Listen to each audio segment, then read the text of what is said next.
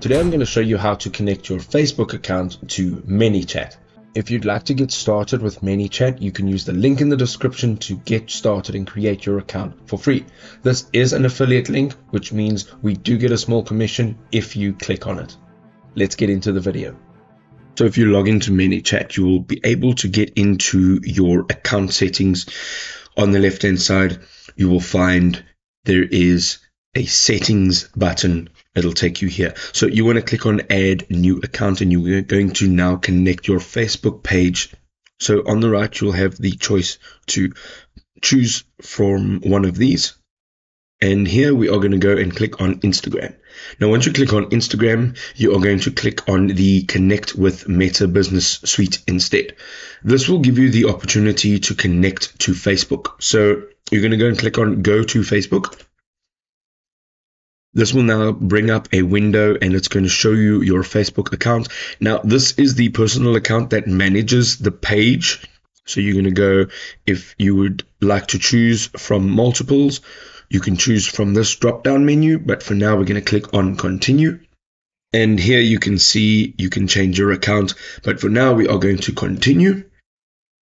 And you will say connect to Instagram, get started. You will now connect this Instagram account, which is linked to your Meta account, which would also be connected to your Facebook account. So let's click on Login.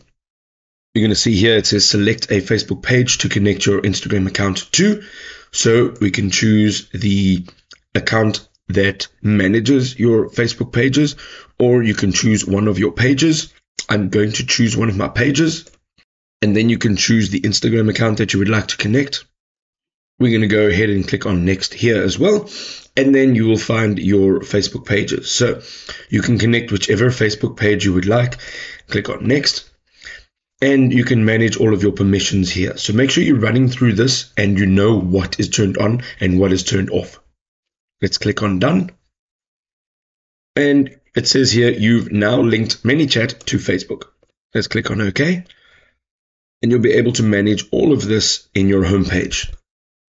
If you're back on this screen over here, if you go up to the top on the right and you click on your name, you will now be able to also see that there are some sign-in options that you can manage. And here you can see I've got my Facebook as a sign-in option. So if you get disconnected, you can always sign in with your Facebook details.